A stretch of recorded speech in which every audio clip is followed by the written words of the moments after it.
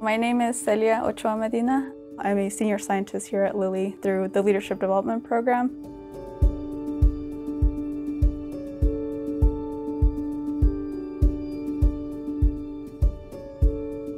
I was originally born in Mexico, and then I came here at the age of 4. I do come from an immigrant family. I couldn't get a driver's license, and then I was also limited to my scholarship opportunities or federal aid.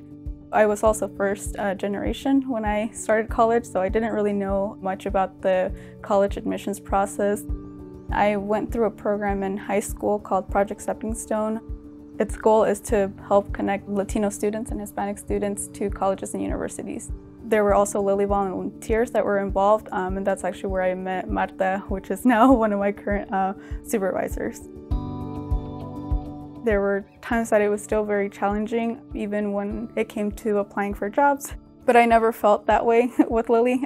With all the interactions that I had with Lilly, I think that they were very inclusive, and I was able to have those conversations and be very open about also my status. One of the things that I wasn't expecting coming into Lilly would be to be able to speak my native language. Even, with the scientists and even some of the recruiting teams, I've been able to speak Spanish. It has been a way to help me feel, again, like home.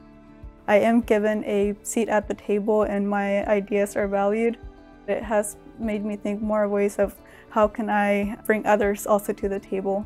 Coming from an immigrant background, there are certain health disparities that are also experienced.